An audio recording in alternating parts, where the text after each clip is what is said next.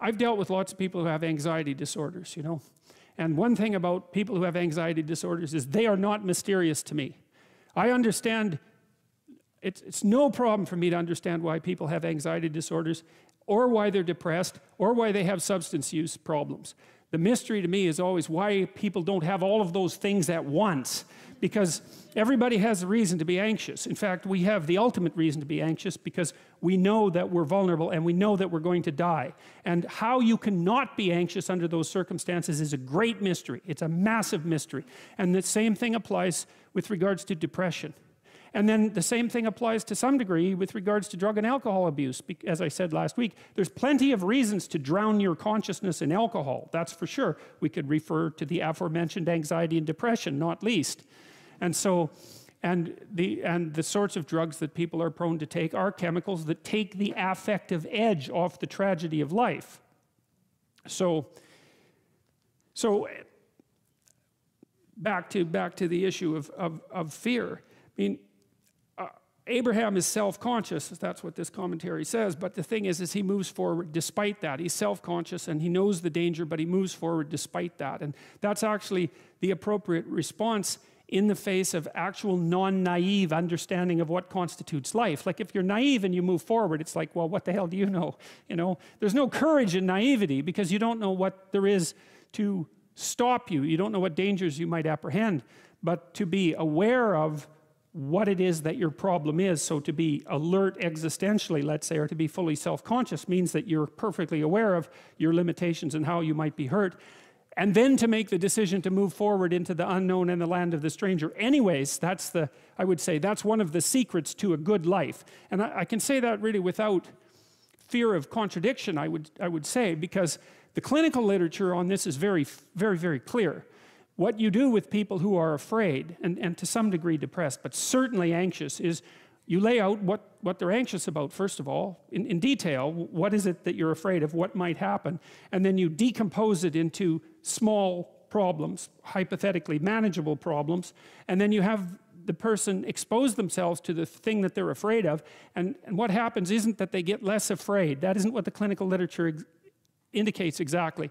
What happens instead is they get braver. And that's not the same thing, right? Because if you get less afraid, it's like, well, the world isn't as dangerous as I thought it was, you know, silly me. If you get braver, that's not what happens. What happens is, yeah, the damn world's just as dangerous as I thought, or maybe it's even more dangerous than I thought, but it turns out that there's something in me that responds to taking that on as a voluntary challenge and grows and thrives as a consequence. And there's no doubt about this. Even the psychophysiological findings are quite clear. If you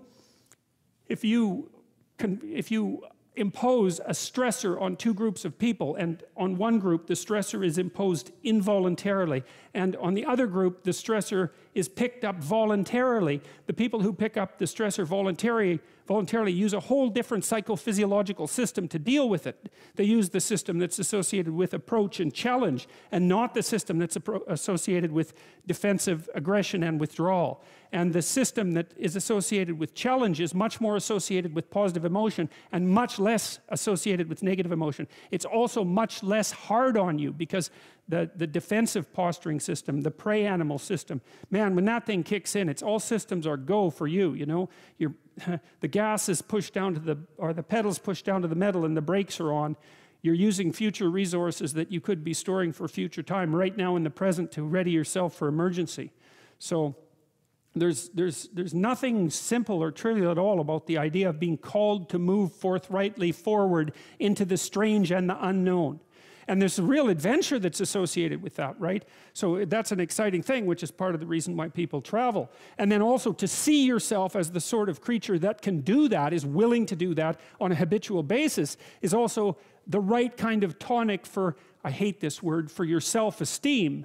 You know, because the self-esteem has nothing to do with feeling good about yourself. As I already mentioned, there isn't necessarily a reason why a priori you should just feel good about yourself. But if you can view yourself acting in a courageous and forthright manner and encountering the world and trying to improve your lot and taking risks, you know, in a non-naive way, well, then you have something that you can comfort yourself with at night when you're wondering what the whole damn point of your futile and miserable life. And so And that's necessary because it's often the case that you wake up at 4 in the morning, or at least sometimes the case that you wake up at 4 in the morning when things haven't been going that well, and wonder just what the hell the point is of your futile and miserable life. You have to have something real to set against that. It can't be just rationalizations about how, you know, you're a valuable person among others, even though that's true. That's not good enough. You need something that's more realistic to set against that. And observing courage in yourself is definitely one of the things that can help you sleep soundly at night when things are destabilized a little bit around you.